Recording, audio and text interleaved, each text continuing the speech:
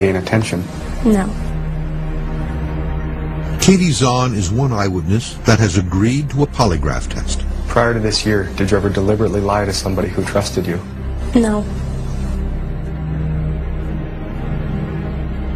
Are you lying about seeing those upright hairy creatures by that creek? No.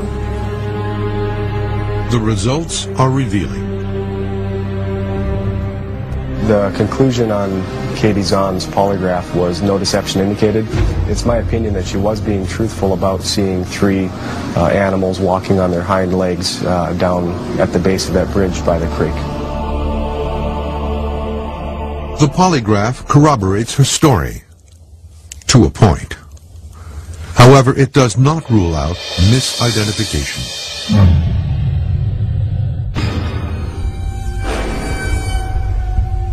Like Zahn, hunting guide Don Young has had encounters with a beast. One was in the summer of 2006 while hunting in southern Wisconsin. Well, it was hunting season, gun deer season. And like usual, I walked through the woods next to my house to get to this little road called Mount Peely Road.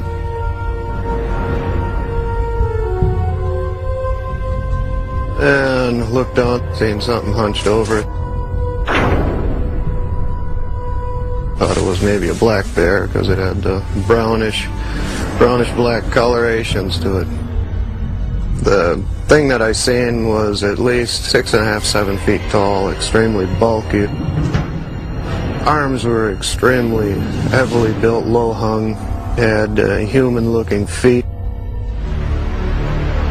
This thing had jumped a 12-foot leap with only 2 to 3 steps. Well, the main reason I didn't shoot at this thing was, one, it wasn't bear season, it was deer season. So if it was a bear, I would have been a poacher if I would have shot it, because I didn't have no bear license in the first place. 2, if it was what I had suspected at the time as being a guy in a monkey suit, well, then it would have been murder.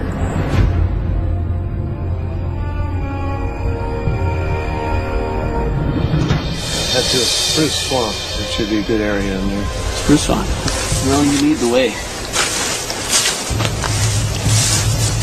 Bambenek and Young are now in their second day, crisscrossing well-worn game trails. Yeah. See a good passage area over there, bottleneck.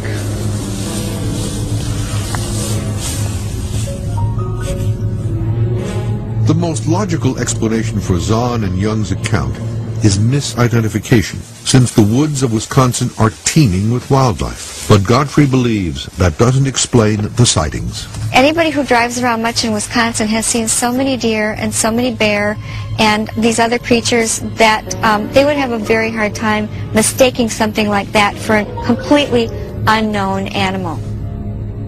Dr. Bambenek says many eyewitness accounts suggest it's a black bear or timber wolf, temporarily standing on its hind legs to peer over an object like a tree trunk or tall grass. But if Young's account of a creature jumping a ditch on its hind legs is to be believed, there is a problem. One of the reasons I don't think people are seeing bears is there's a very different image out in the forest. I mean, they can get up on 2 feet if they want to grab something up in a tree, but if they walk on 2 feet, they do it for a short period of time, but it's a very clumsy, lumbering type of walk, not the kind that's seen with these creatures. Also, they have sloping shoulders, their legs are much shorter, and they just would go down on all fours. If not a bear, then what? Hard evidence is lacking. It's really stuck together. Linda Godfrey collects more than just stories.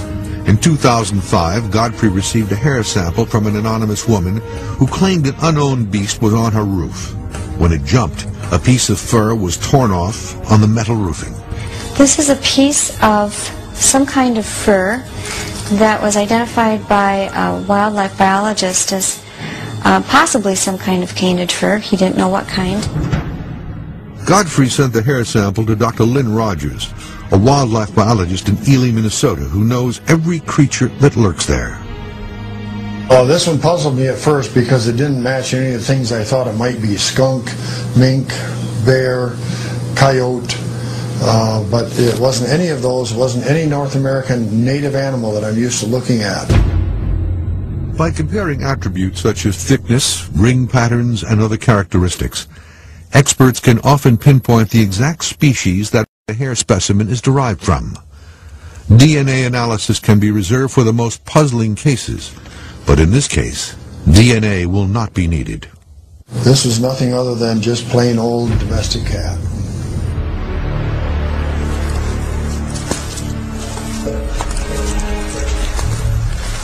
Hunter Don Young says he knows what he saw, and it's no cat. I had a ground blind that was on a hill. At the bottom of the hill, I noticed the back, buttocks, and leg of an upright animal, like it was covered with hair. So I hear a growl. It's like, oh. So then there's this maple tree that was out there. Started whipping back and forth, but it was so violently whipping it back and forth that the leaves had all come off of this tree. So I got out of there.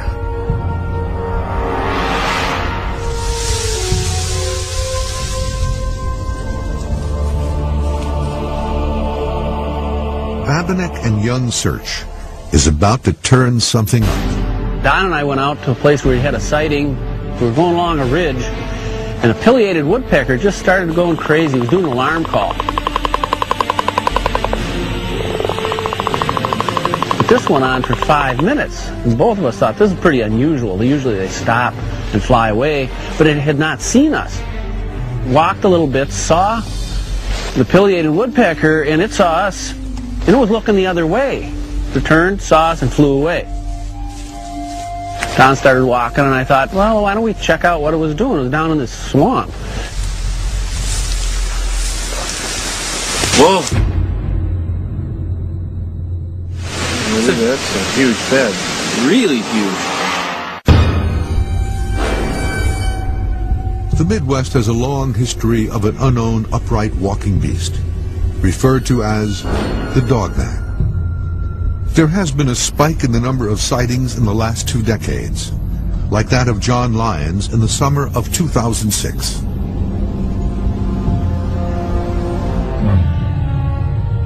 Well, we came out here probably about 1:30 in the morning,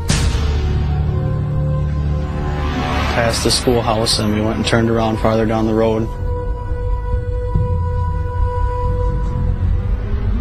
We sat there for, I guess, 45 minutes. We start hearing noises in front of us, behind us, and over to our left.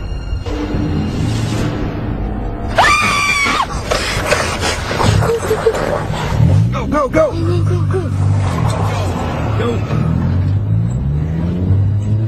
It wasn't a deer, you know, it wasn't a bear, it wasn't pretty much anything else. We think that was the Dogman. Most eyewitness accounts, like Lyons, lack supporting evidence. However, Babinek and Young have found something. I don't believe it's in this sawgrass. Look. Something's been eating it. Nothing eats that stuff. It was 9 feet long and 6 feet wide and had a trail coming in both ends. Center of that bed, all the sawgrass had been eaten right down to the ground almost. What could be eating that? Not even a doe to eat that stuff. Cut its mouth all to pieces. Because of the sharp saw-like serrations on the blades, dense beds of sawgrass can be dangerous to navigate through as the blades easily cut flesh. Consequently, sawgrass beds in Wisconsin generally do not harbor animals of any size. But there are more impressions made by something large and heavy. And inside of it were footprints in the sawgrass, and they were like 18 inches long. Step there from there, that's at least 4 feet. There appears to be what I believe are biped footprints, especially on the trail coming in. You can see where it stepped over the sawgrass. We do have a lot of wildlife in the area, deer and bear. But deer aren't going to make a bed like this.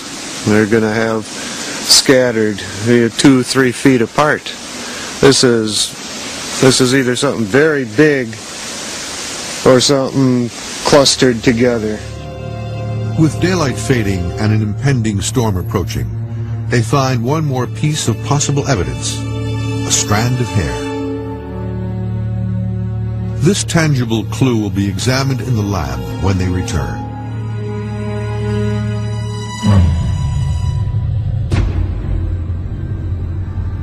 It was a beautiful day like today in the fall. Instead of taking the freeway through Elkhorn and go home, I got off on Highway 11 just for the ride.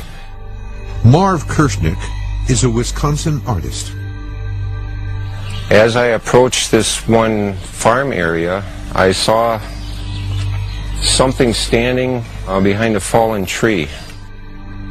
I looked out through the window and I saw an object standing behind this fallen tree. And I thought at first it was like a large dog, but the size was just too great for it to be a dog. And as I'm looking, I noticed that this creature noticed me, and he was kind of moving and rummaging a little bit.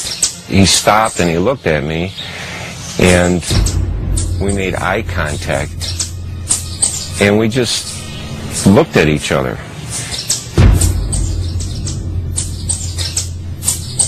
I looked around, there's nothing, so I just drove off.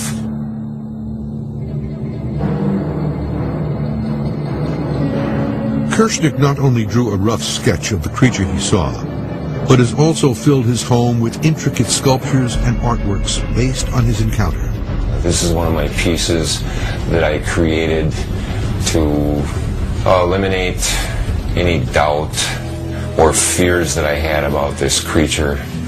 I made the creature, I put myself into him so that I would be more relaxed with what I saw. Kirshnick's rendering looks canine, with one big exception: the human-like hands. Kirshnick has also agreed to take a polygraph test. There's nothing that anyone can say to change my mind. There's nothing that anyone can do to make me not believe that this creature is real. Oh, I'd take any test. Okay, if you want to lean forward and put your arm straight out. Okay. Polygraph expert Sergeant William Mackey, a member of the American Polygraph Association, conducted Kirshnick's test in strict accordance with that organization's rules. Regarding your statement about seeing that creature, do you intend to answer each question truthfully? Yes. Whether Kirshnick will show evidence of deception remains to be seen. Are you lying about seeing an upright hairy creature standing by that fallen tree? No. But not every eyewitness account is a good candidate for polygraph testing. We heard yelling and screaming from the front, so my mother and I walked to the front yard to see what was going on. In 1977, Milwaukee eyewitness Kim Del Rio was only 7 years old when she claimed to see the beast. We saw, as well did several neighbors, the woman across the street clutching her child to her, about a 4-year-old kid, like this close and yelling, "Help! Go away! Go away!" And what she was yelling at was this unusual animal going across her front lawn. To this day, my mother simply refers to it as that dog thing. All you have to do is just close your eyes and take a few comfortably deep breaths. Time can fade or change memories, especially those of children, affecting the quality of a polygraph test. However, hypnosis may reveal hidden memories. Del Rio agreed to be hypnotized by Milwaukee area hypnotist Jerry Calvi to help bring back a more conclusive memory of the event. This thing's walking across her lawn, and she was yelling at it to go away.